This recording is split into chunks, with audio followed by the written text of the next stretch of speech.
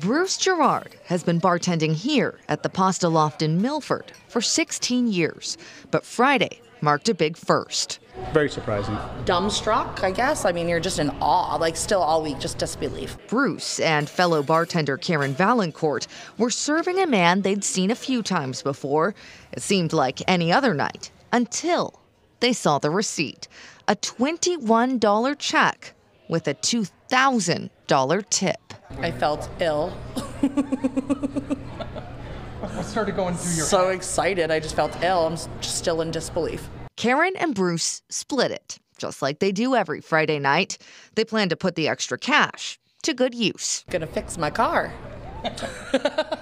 I'm taking my family out. We're going to go axe throwing in Manchester on Thursday, and then take my son out for dinner and his girlfriend and the rest of the family out for dinner for his birthday. As for the man who left the unexpected tip, A really low profile, just doesn't like a lot of attention, you know, and just does really nice things just because he can. and next time they see him, Probably say a big thank you. I'm gonna buy him a drink.